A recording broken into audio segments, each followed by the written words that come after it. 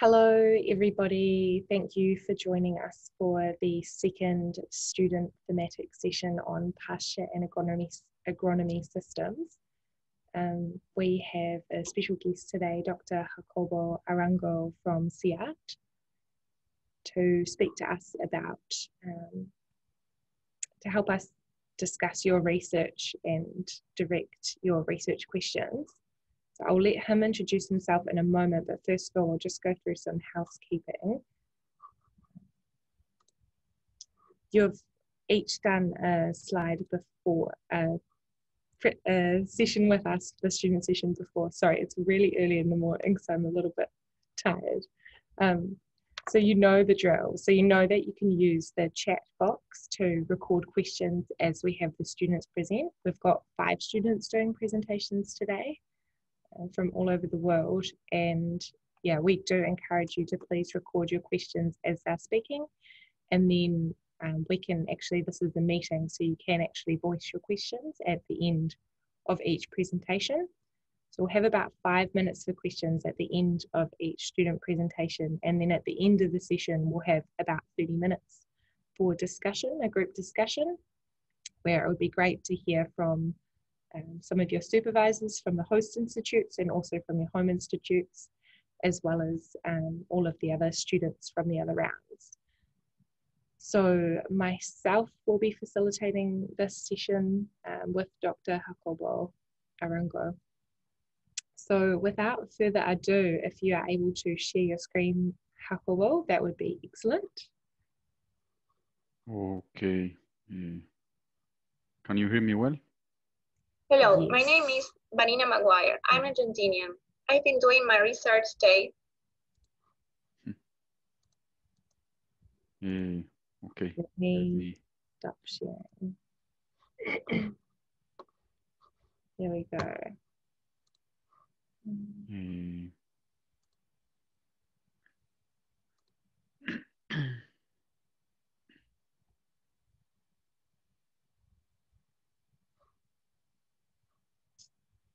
Were you able to share your screen, Jacobo? Yes, I'm on it. Just wait. Yes. Yeah. So can you see it now? Yes, perfect. Okay. Excellent. So yes, it's a pleasure for me to be with you guys today. It's really fascinating to sharing a moment with people in so many parts of the globe, but all with the same, with a common interest. So as Hasele was telling you, my name is Jacobo Arango. So I am a senior scientist at the Alliance of Biodiversity and CIAT. I am located in Cali, Colombia, in the headquarters of the Alliance for the Americas. So I'm really keen to hear, I think a few students, maybe 4 students today, sharing with us what are their research and what's their plan to develop under the CLIFF-GRADS CCAS program. I have only had a good experience with this program, and to start this session, I would like to share some of our research in terms of using tropical forages to mitigate, as a tool to mitigate greenhouse gas emissions and combat climate change. So the ambition is very high. So first, some introduction. So I think we should be all in the same page, believing that livestock production is an important part of human development. So here are just some numbers that I'm gonna skip fairly fast, because I think, but this gives us some justification of why we work with livestock. So there is a huge numbers of livestock units already in the globe. So about 2/3 of the agricultural land is occupied by livestock systems. So the market value of the livestock systems is very, very high, and also account for a large number of jobs or employment. And then we start to see some negative values or that we would like to revert. So for example, only in Latin America, there are estimated to be more 200 million hectares in some degree of degradation. And then what we all know, livestock is also responsible for a big chunk of the greenhouse gas emitted. So we need to do something for around that. So as a conclusion, I think raised livestock systems are the world's single best land use and a big source of greenhouse gas emissions. So can improved forages make a difference? This is like our research questions in CIAT. So in CIAT, we have two approaches. One is to develop new forage materials to breeding, and the second one is through germplasm selection. So for that, we have a genetic resource unit or a gene bank where thousands of materials of forage materials have been collected and are stored, but not stored for the purpose of storing and preserving, but not only that, but for the use so that scientists and farmers can use. So our goal is to develop improved pastures that are resistant to extreme conditions and that farmers can use. And we hope that they can contribute to increase animal and crop productivity while reducing the environmental impacts. So we work a lot in around the concept of sustainable intensification, as you can see here in this graphic. So to be able to have more livestock units per unit of area, so that some land can be spared for more sustainable purposes or for forests, for example. And also we aim to have a reduction in greenhouse gas emissions. So as an example, I will show you a trial that we have here on CIAT campus. That is a 6-hectare trial where we combine different type of forages that have been developed in CIAT. So I will take only 3 of the 6 treatments, the last 3. So we have the first treatment that is an only grass, as you can see here in the image, that is Brachiaria hybrid cultivar Caiman.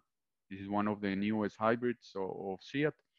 Then we combine this hybrid with a herbaceous legume that is called Canavalia brasiliensis.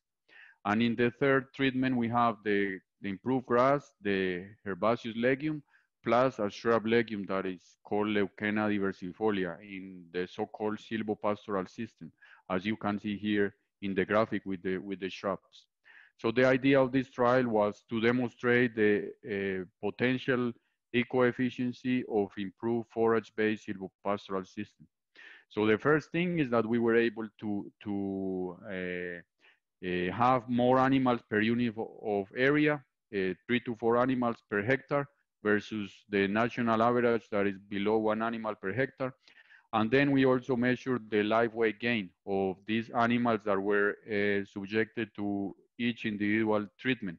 So realizing that when you increment the forage options in the diet, then you also have almost a linear response in terms of live weight gain, and this is what you want. These are just a back of the envelope calculation. With a national average of 200 grams per animal per day, probably you will need more than 1,000 days to have this animal to the slaughter age. But with our best treatment, we were able to reduce this time to almost a third, to 350 days. And that, of course, represents an emission reduction because you have the animal for less time there producing enteric methane.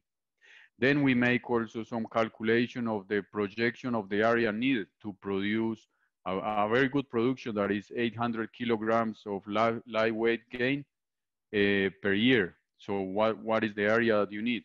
So if you have a native pasture, you will need probably 10 hectares These calculations are based on the actual stocking rates that I showed you before, and also the live weight gains of the trial.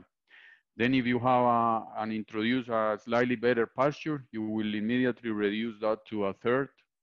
If you have an improved pasture, you will need only 1.7 hectares.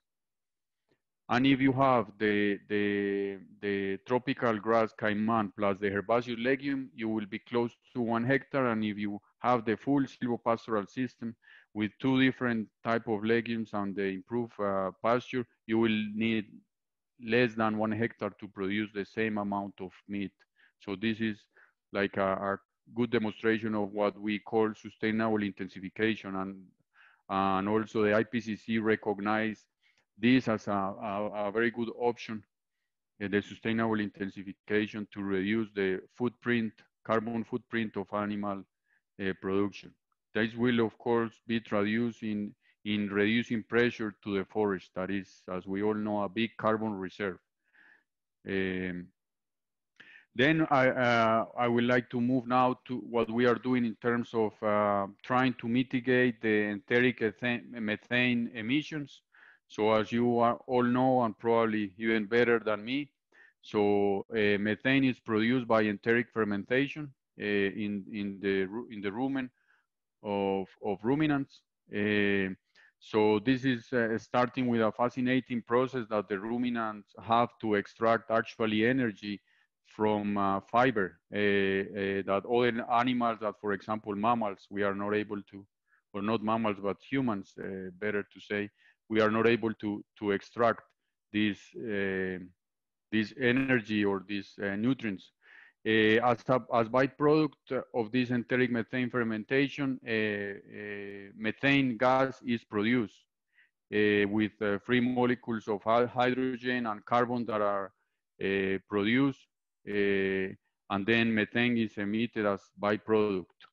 So we have been testing with different students how can shifting diets, testing different diets based on improved forages, can do to reduce methane emissions. And this is the case of Leuquena. So this is the paper of Denise Montoya Flores, where she evaluated the methane emissions of a group of animals with different amounts of Leucaena leaves that contain different amounts of condensed tannins.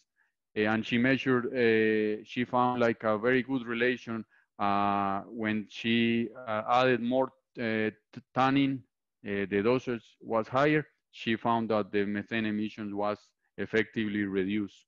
She showed a very nice dosage effect.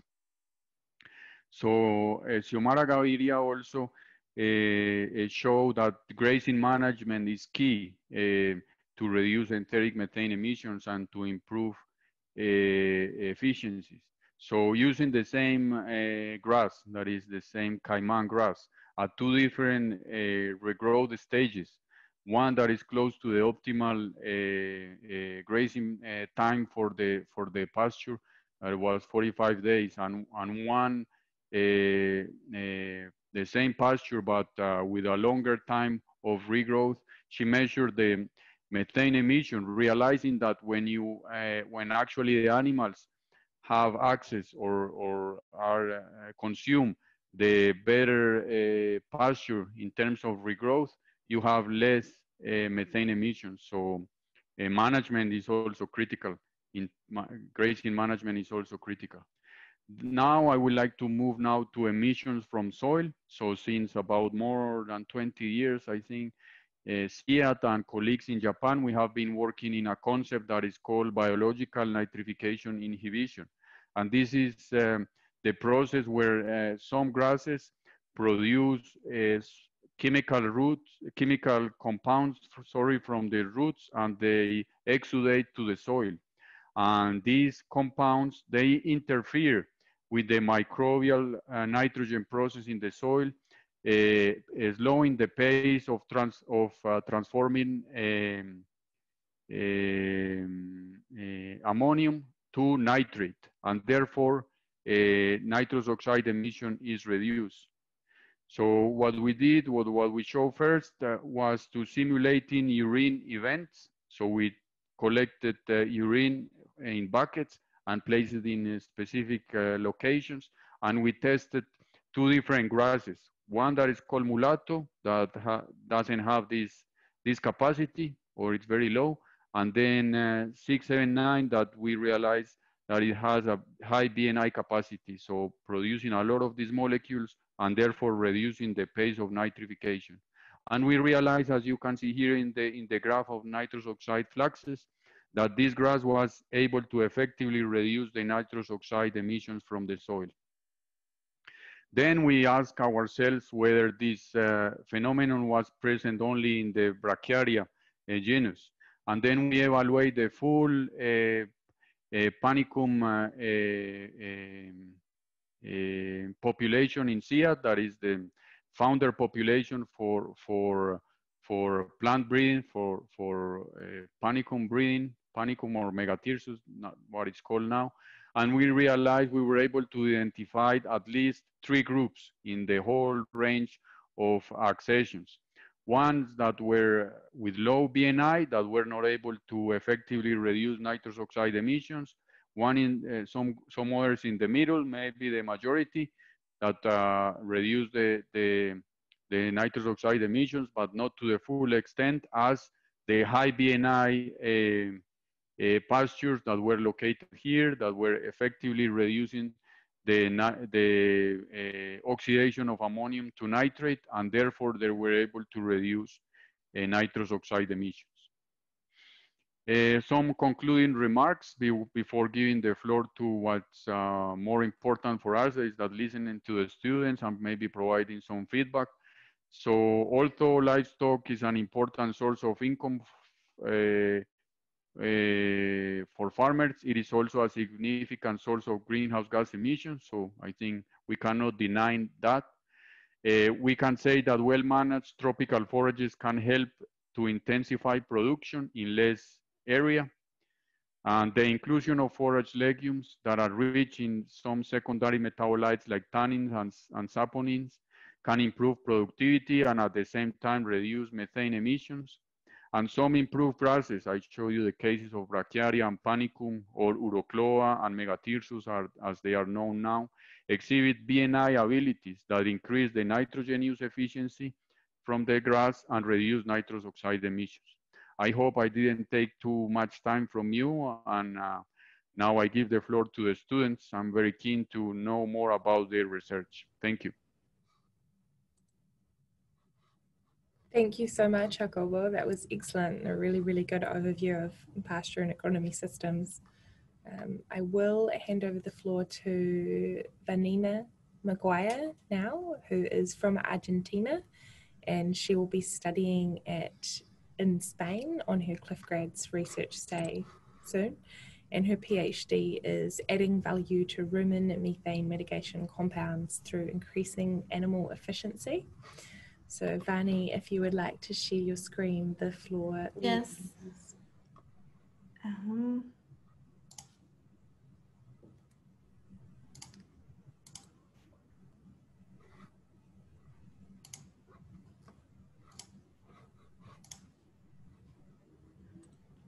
There, can you see it? My presentation?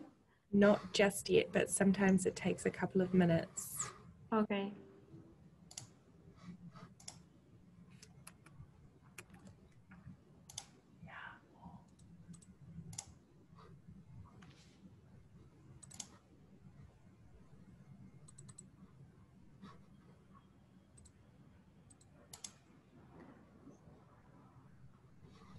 It says that my sharing screen is disabled. I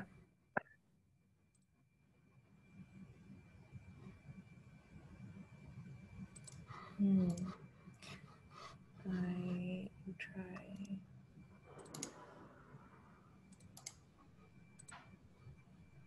Perhaps you can try now.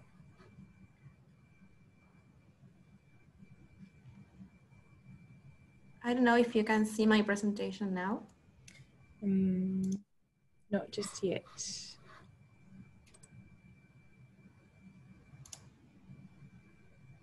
I think Is it I can now? Yes. Okay.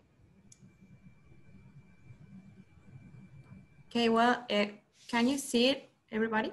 Yeah, if you can expand it out, that would be good. Like that? Yes, exactly. Okay. Hello, everybody. My name is Vanina Maguire. I'm doing my research day at Sede de Nutrición Animal, Estación Experimental del Sairín, depending on CSIC in Spain, under the supervision of Alejandro Belanche and David Yanis Ruiz. I participated and I collaborated to the project called Adding Value to Methane, to Rumen Methane Emission Mitigation Compounds through Increasing Animal Efficiency. So our research objectives were to assess the effects of lotus species as a forage diet in ruminant nitrogen metabolism and feed efficiency through the analysis of different fermentation parameters, including enteric methane production as a strategy for reducing greenhouse gases emissions from livestock production. I have to say that lotus species is a perennial legume naturalized in the Salado River Basin. A beef cattle region of Argentina is the most important beef cattle region, where due to edaphic constraints such as waterlogging periods and sodic and saline soils, the production depends mainly on naturalized or implanted pastures that can stand those conditions. So in these environments, lotus species arises as a high quality forage legume for these environments. Okay. We performed our experiments, and for the experimental design, we use a set of legume species and non-legume species, such as Lolium. So the species were Lotus tenuis, Lotus corniculatus, and the hybrid between Lotus tenuis by Lotus corniculatus and Lucerne medicago sativa. These legume species in combination with the non-legume species like Lolium in different participation levels. For example, here you have the inclusion levels. The first one means that you have 0 legume and 100% of Lolium, and so on, and 15% of legume and 85% of ryegrass. Those were the inclusion levels of the legume. And then we tested for 2 vegetative stages only for lotus species. We have vegetative and flowering. So we performed 3 experiments where the first and the second were non-renovated experiments. And the first, we went an in vitro fermentation where we tested for a set of fermentation parameters, including methane production. And it lasted 24 hours. The second one was the same design as the first one, but the difference is that it lasted 96 hours, and we measured the gas pressure at 2, 4, 7, 12, 24, 48, 72, and 96 hours. We also measured methane emission in the second analysis. And the third one was to analyze the ruminal degradation and duodenal digestibility of the different diets. And for the different diets, we assessed for chemical composition, including the concentration of condensed tannins and methane production in the first and second one.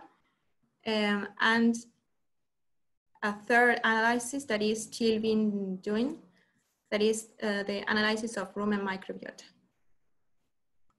So without going into extensive details, I want to say that the methodology we used for methane quantification was first we measured the gas pressure of each bottle of fermentation using a pressure analyzer and digital. And then we collected methane in bag containers, 5 milliliters. So then we calculated the volume of each bottle using the general gas law, and the percentage of methane was related to that volume of gas. Methane quantification was done by gas chromatography. And apart from that, we tested for nitrogen quantification using an elementary analyzer.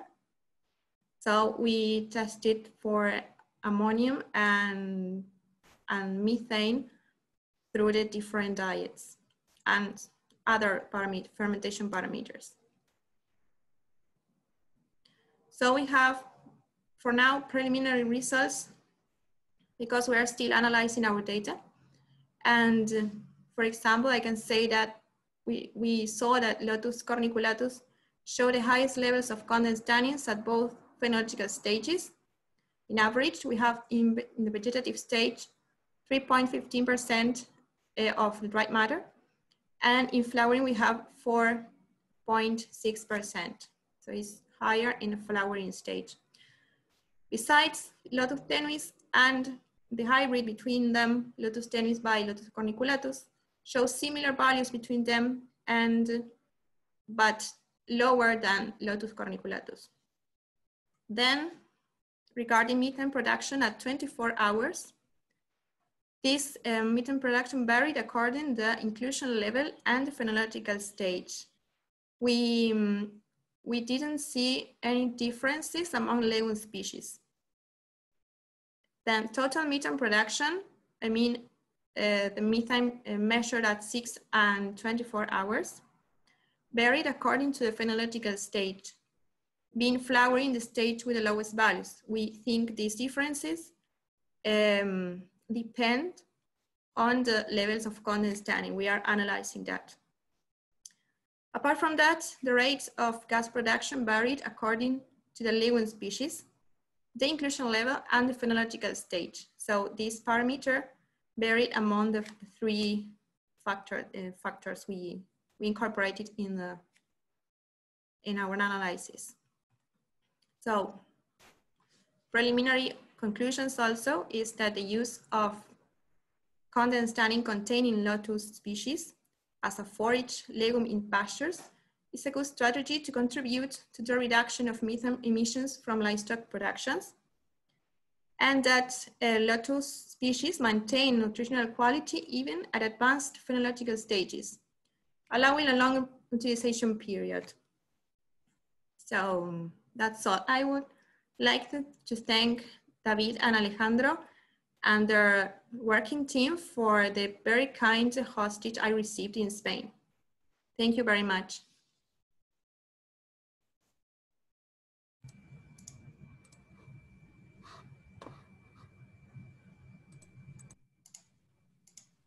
Great, thank you, Vani, that's excellent. Thank you. Are there any questions for Vani?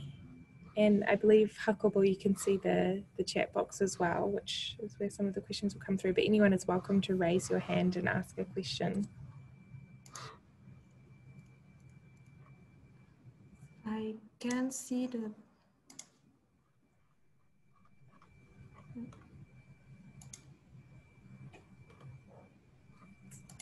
I can start off with a question for you, Vani, and then perhaps, oh, sorry, we have a question by Ahmed. So I'll just ask you to unmute Ahmed and then you can go first.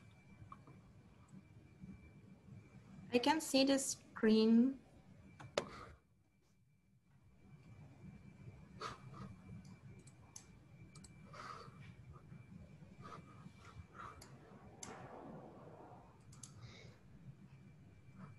Hello? Hello? Yeah, well done, Maguire, Thank you. for the good job. Thank you very much. Yeah, I want to ask, like, for example, the tannin that is present in the species that you used, are there other plants that have been identified having that same condensed tannin that can be used for reduction in methane in animal feed? Sorry, can you repeat the question? Okay. The species you use to feed, Yes. that it contains the active ingredient that is leading to reduction in methane production is tannin, condensed tannin. Yes. Okay. Is there any other species that you have identified that can be used, especially in tropical area, that can serve the same effect, that also contains tannin as active ingredient? For example, we saw that Lotus corniculatus was the species that contained the most high levels of condensed tannin among the species we used. But it's not a tropical legume, it's a temperate legume. I think you asked that. And Lotus corniculatus has an average of 4 and 5% of condensed tannins. All right, thank you. I don't know if think that was your question. Yes, I'm thinking of, I'm calling from Nigeria. I'm thinking of a situation where we can have the same type of species in a tropical situation like Nigeria, where we can run a trial and we give similar results of reduction in methane through that species, through a similar species. Yes, Lotus corniculatus is not a tropical legume. It's a temperate legume, but I know that Lotus corniculatus can stand a wide range of environmental conditions, also tropical conditions. So it would be a good strategy for reducing methane emissions. Okay, thank you. Thank you.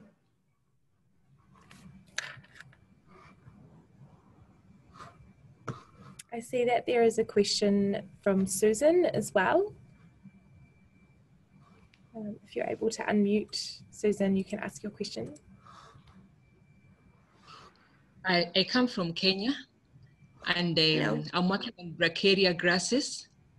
I know of sorghum. Sorghum has tannins, and yes. But most of the times our farmers are afraid to use sorghum because they use it when they have not let it wilt a bit because it causes some other effects on livestock. So I think sorghum could also, if we could turn it to the tropical areas in Africa or Kenya, maybe we could try sorghum for that. Then then now I have a question. You talked about the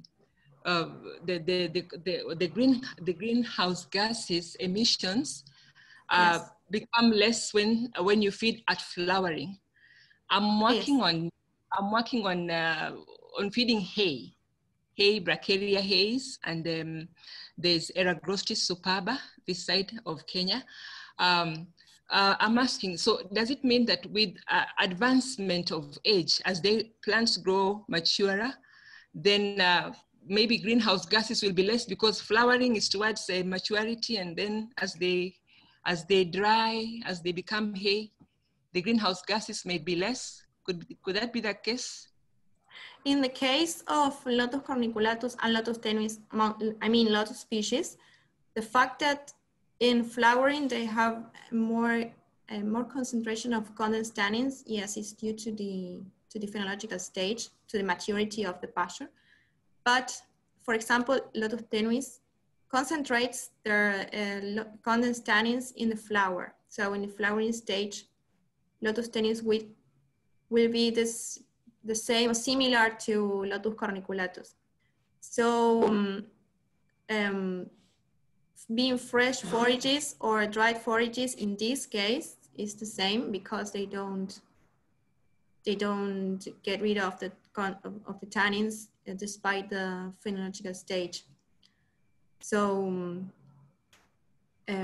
yes, in the flowering stage, we have the benefits of condensed tannins regarding methane emissions.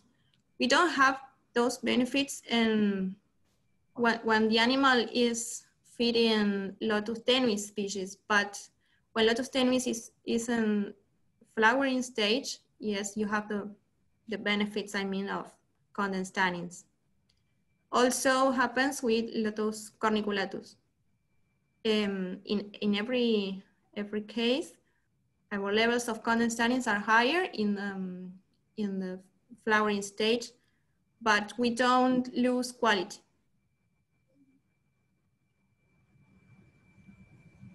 Great. Thank you, Vani. I think we have another question by Sani. If Sani, you would like to unmute and ask your question.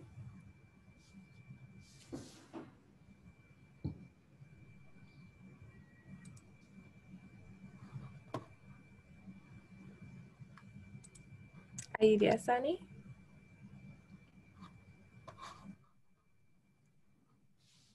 We have some other questions, Vani. Hello. Hello. Hello?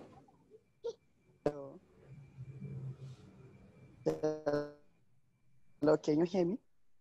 Yes. Yes, I can hear you. Okay, good. I really appreciate the presentation. Thank you. I just want to know, I just want to know the, the state of this your research. I understand you tell us at what stage. The sound is very bad. I can't understand the question. Oh, I can't hear you. If you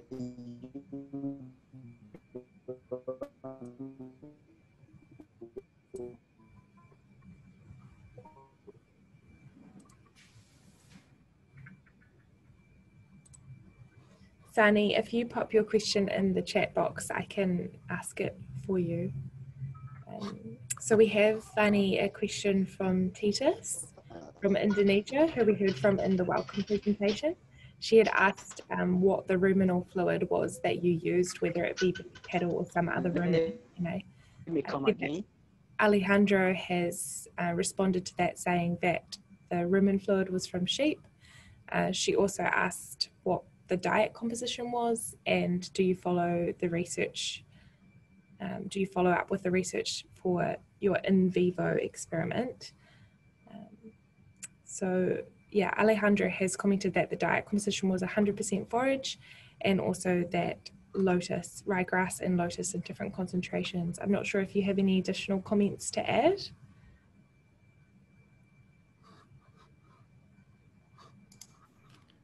Sorry, here I am. Can you hear me? Yes. Okay, yes, we use ruminal liquid from cows, from cattle, from the slaughter, because it was the only option we had at the quarantine time. And what was the other question? The inclusion levels of the legum and the non-legum species. A different diet composition, and also following up the research in vivo experiment. No, in vivo experiments, we didn't do that because of the lack of time, but we were going to make in vitro first and then in vivo experiments. And the diet compositions were the 4 legum species, Lotus tenuis, Lotus corniculatus, the hybrid between them, and lucerne. And those species mixed in different proportions with the non-legum species that in this case we used Lolium perenne, ryegrass. And those combinations, we have vegetative stages of the lotus and flowering stages. So we have multiple model. I mean, we have the combinations of the lotus species, of the legum species, and the inclusion levels and the phenological stages. Okay, great. We have another question from Tulasi from Nepal, and he has asked if you've been able to see any changes in rumen microbiota yet as an effect of condensed tannins. And Alejandro, feel free to also respond. Regarding microbiology, we haven't done that yet because we are performing those analyses and we are still analyzing it. So that part of the microbiology, we are still doing it. Great. We have a question from Ahmed directed to Jacobo or any other senior researcher on the call, can we work on extracting condensed tannins and feed to animal as feed additives since it has been proven effective in methane reduction?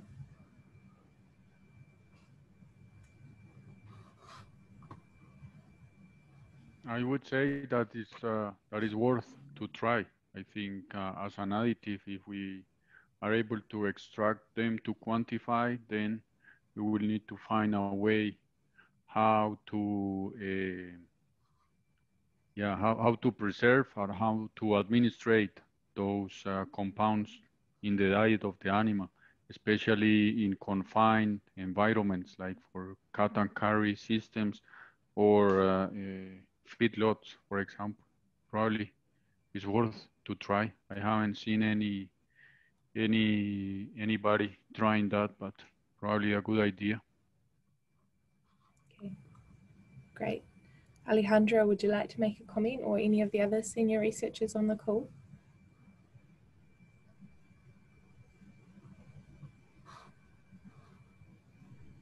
Hello? Hello. Yes, regarding to tannins, I think we can buy commercial products made with extract of tannins from cheese nut and from and as well from brachiaria. But yeah, I don't know many people using them.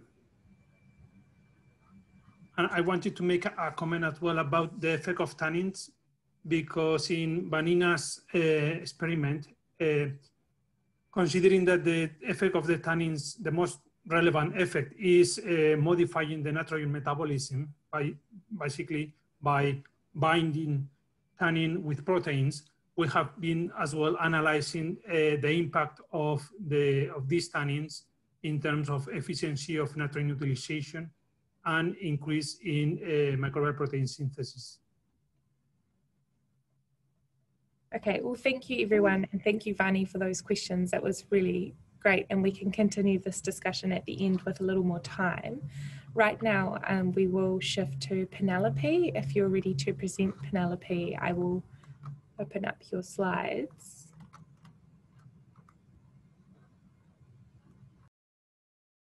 Dear participants and supervisors, I am Penelope Nyovo, coming from Benin. My host organization is the Beef Cattle Research and Development Center, Department of Livestock Development, Nakhon Ratchasima Province in Thailand. I am going to present you my research protocol about life cycle assessment of sedentary cattle farming systems across 2 ecological zones of Benin. Benin, the livestock production system is currently marked by intensification and the shift toward more sedentarized cattle production systems. Due to recurrent conflicts, a decree was signed in December 2019 adopting a law that prohibits cross-border transhumance in Benin Republic. Therefore, this increases the pressure on livestock herders to practice a more sedentarized cattle farming system. This sedentarization raised several questions. Is sedentary cattle system a solution for better milk and meat yields? How are feeds resources valued in the different sedentary cattle farming in Benin? What are the ecological impacts of such a sedentary lifestyle? How can these systems be improved to better meet the meat needs of the people of Benin? To answer these questions, we will evaluate the feed resources use efficiency and manual management of different cattle farming systems within and across ecological zones in Benin. To do so, the quality, amount, and prices of all resources used as inputs and the quantitative transformation as outputs will be recorded. Feed conversion efficiency, dry matter, and nutrient balances will be calculated and computed for each farming system per ecological zone.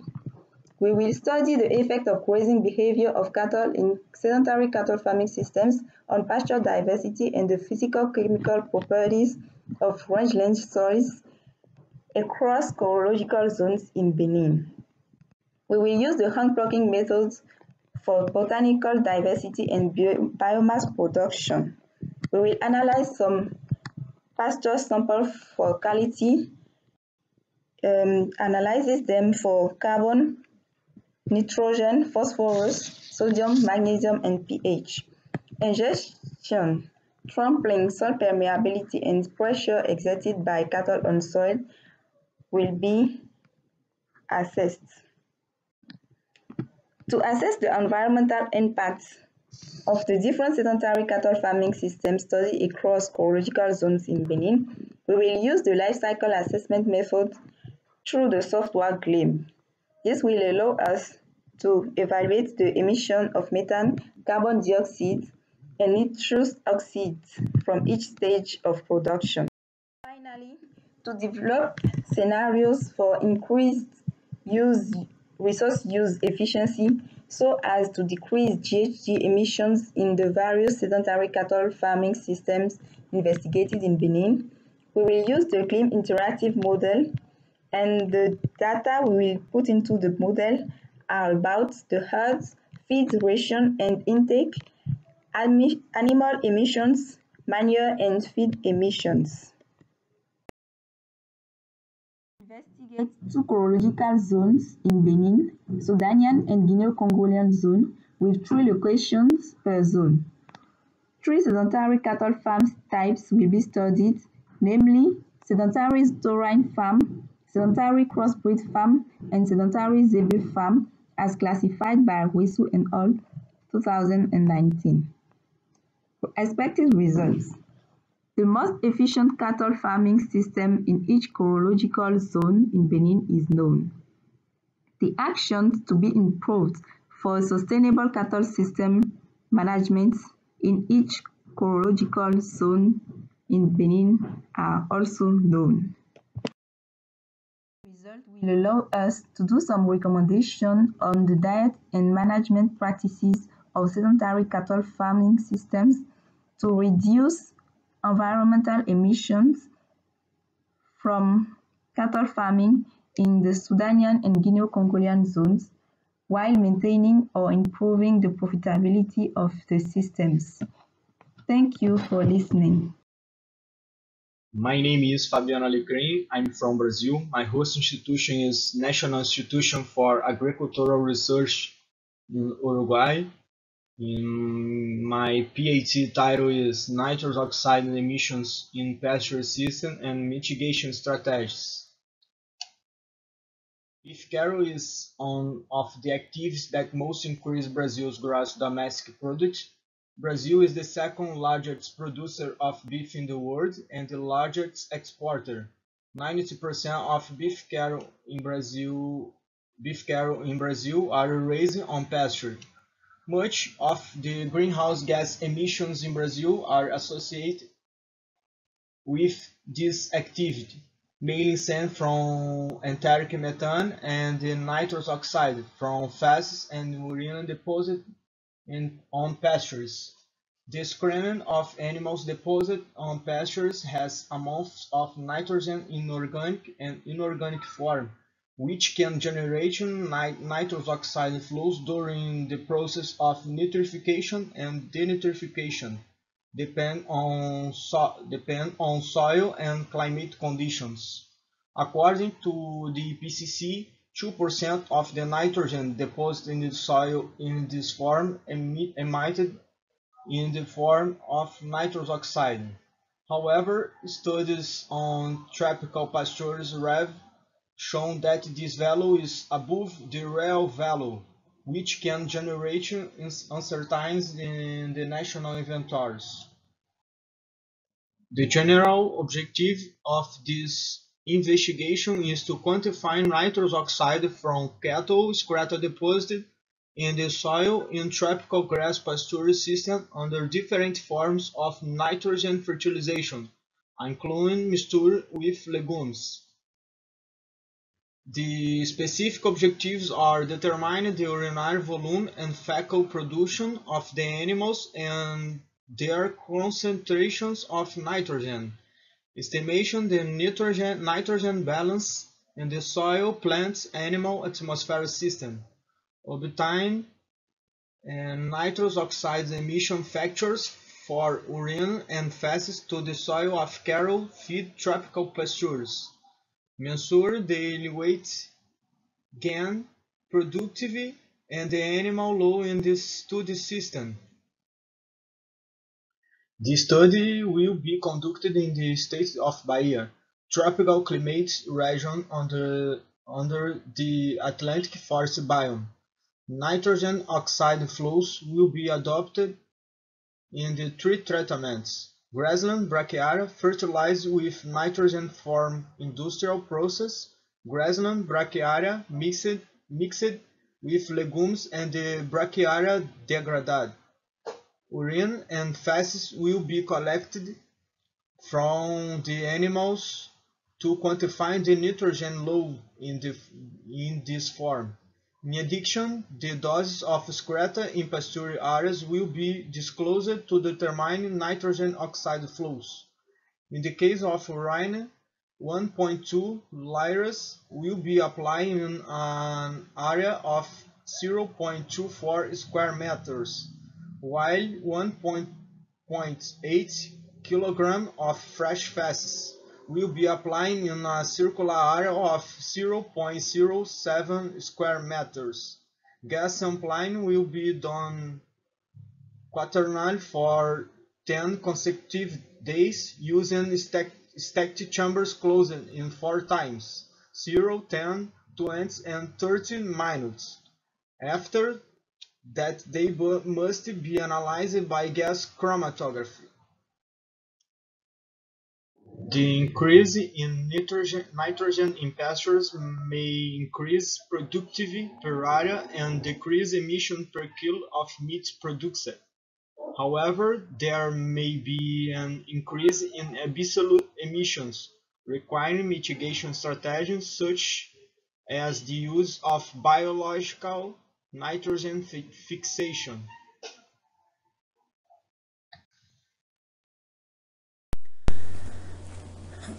Well, my name is Bahari from Ethiopia, and my CLIFF-GRADS host organization is Improper Agrobiologia, Brazil. Well, my title is Resource-Based Soil Fertility Management Strategies for Enhancing Agriculture Production and Climate Change Adaptation. Well, the general objective of this study was to explore resource-based soil fertility management strategies for enhancing agriculture production and climate change adaptation, and specifically to monitor nutrient balances in smallholder farms, investigate nodulation and nitrogen fixation potential of native legumes at different NNP fertilizer level and their effect on yield and an uptake of subsequent wheat crop. And the third one is to explore yield responses to soil nutrient supply and CLIFF model based fertilizer recommendation. And the last one was model soil organic carbon dynamics under climate and land management scenario. Well, different methods and approaches were also used for undertaking this research. The first one was the monkey nutrient for quality, monitoring nutrient for quality improvement, which is Monk model, was used to estimate nutrient balance at farmers' field. And field experiments consist of 4 legume and wheat as a control to quantify gain of each legume at different NNP rates were used. And in the second season, all these legume plots were also rotated with wheat in order to understand the role of these legumes to subsequent wheat yield and nitrogen uptake. The study was also used the quantitative evaluation of the fertility of tropical soil, which is CLIFF model, to estimate soil nutrient supply, simulate yield, and recommend fertilizer. And the Rossi model also used to understand soil organic carbon dynamics under climate and land management. Well, the results indicated that the monkey model based nutrient budgeting of the study revealed that nitrogen and potassium are in a declining trend, whereas phosphorus is positive, which indicated that nitrogen and potassium are overexploited in the steady area, whereas positive is still with a positive soil stock. This instead showed that the 20 kgN per hectare and 20 kgP per hectare rates have increased the nodulation, the biological nitrogen fixation, and the yield of legumes, whereas the higher, which is 46 kgN per hectare, reduced nodulation and BNF potentials. Legumes such as faba bean, field pea, dough, and lentil also fixed this 69, 23, 32, and 16 kg of N per hectare and accumulated a surplus soil N of 37, 21, 26, and 13 kg per hectare respectively compared to the wheat plot. Generally, faba bean has the highest potential for nodulation and BNF potentials in the and these different legume wheat rotations have also increased the subsequent wheat yield and nitrogen uptake. Well, the CLIFF-based balanced NPK fertilizer recommendation has also significantly increased the wheat, barley, and teff yield and NPK nutrient uptake. The model validation results of this CLIFF model have also showed that there is a good fit between observed and simulated grain yields. Moreover, insignificant difference between observed and simulated yields were also recorded, indicating that the model is promising to predict yield. Well, this model is also used to improve fertilizer recommendation to achieve target. And this model also help farmers to adjust their fertilizer application based on the resources they have, based on the crop demand, based on the soil nutrient supply, and avoid also excess application of nutrients, and of course reduce cost and potential risks to the environment. The model has also some limitations because it doesn't consider the weather and micronutrient into account. Well, the predicted soil organic accumulation in the study area also showed that the baseline scenario 1 and scenario 2 is decreasing. The higher soil accumulation in scenario 2 indicated that farmers can reduce impact of climate change. Of course, scenario 1 is a business as usual, and scenario 2 is an improved crop residue management and manure management.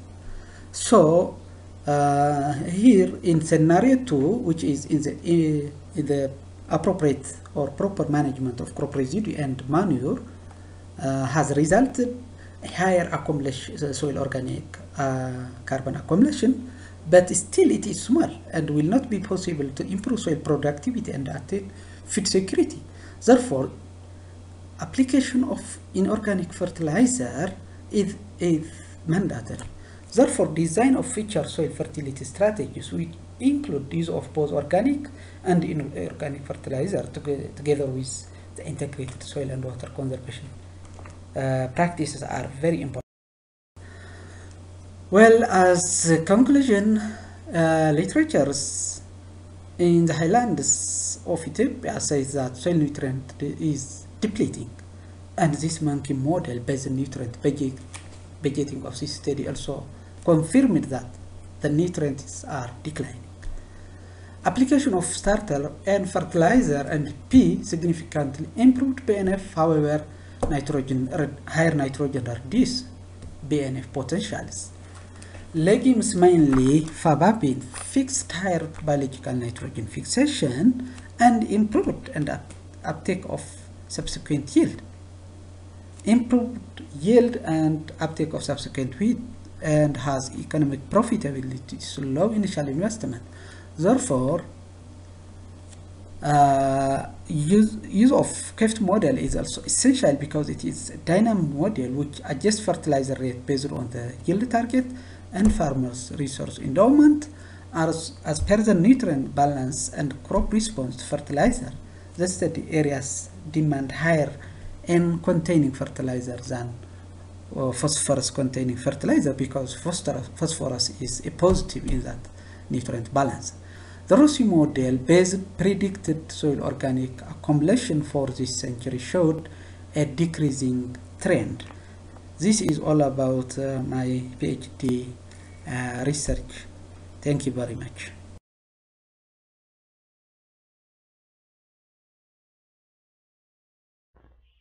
Hello everybody, my name is Israel Oliveira Ramalho. I'm Brazilian and my training will be in Argentina in the city of Buenos Aires.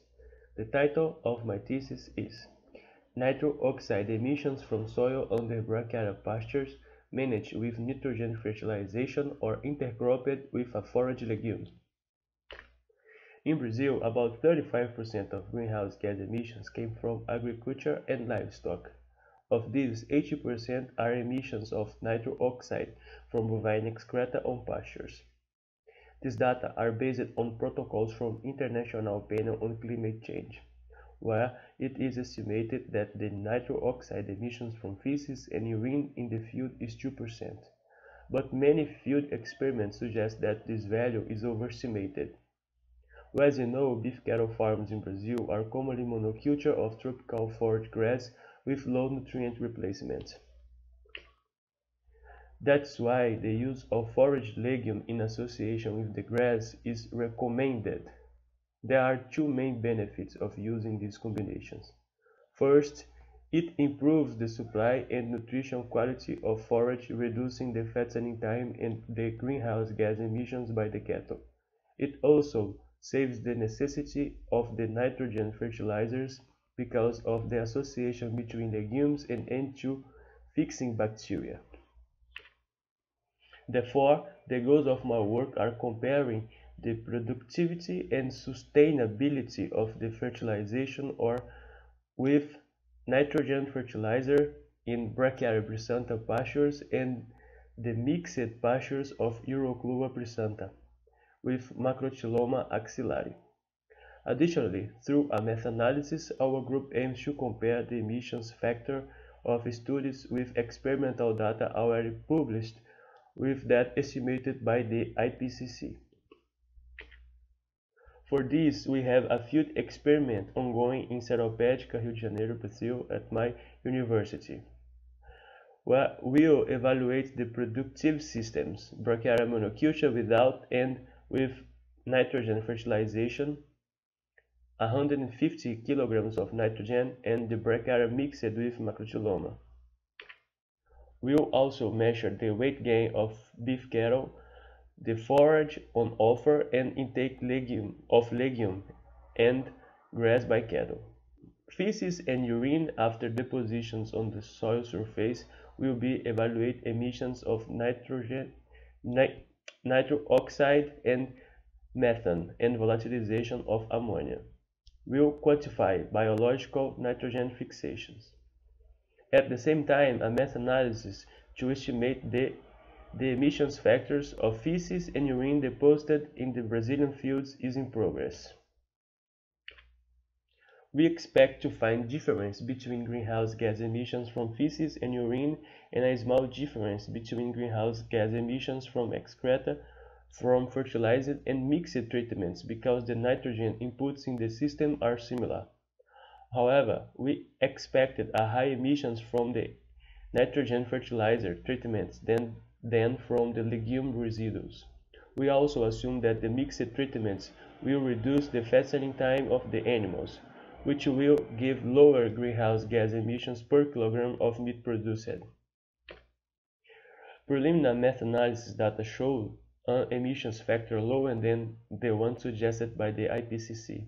Using the method of calculating the average by the inverse of variance and graphs of frequency distributions of the average, we arrive at the emissions factor value of 0.25 and 0 for urine and feces respectively. the use of forage legumes is incipiente in Brazil. We hope to validate a more sustainable livestock production system based on the use of grassland intercropped with legumes, and provide a more accurate data for the national inventory of greenhouse gas emissions. Thanks, that is all. Any question?